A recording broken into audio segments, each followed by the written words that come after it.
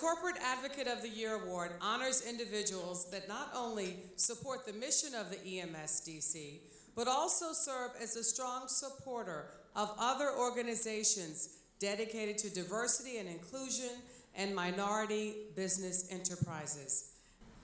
Please help me in congratulating this year's Corporate Advocate of the Year, Mr. Robert James from Highmark.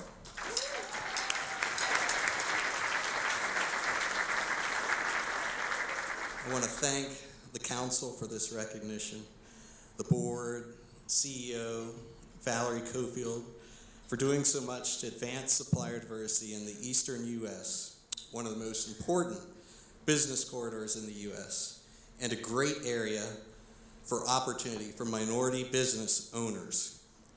It's wonderful to see so many of you tonight. I'd especially like to thank my boss, Gary Foster, who's sitting over there. Gary, raise your hand. He's our Vice President of Procurement. Gary gives me the support I need to engage with our diverse suppliers. It's very, very important. It's critical. And Gary came from Pittsburgh, of course, to join me tonight, and I'm deeply appreciative with his lovely wife, Melissa. I'd also like to thank our Highmark board member, Dr. Calvin Johnson. Calvin, raise your hand.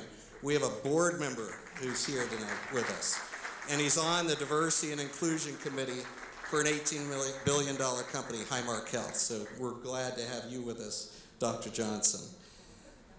I can't let the evening go out. I've got to thank my wife, who's been so supportive of me in all my efforts. Thank you. Raise your hand, Natasha.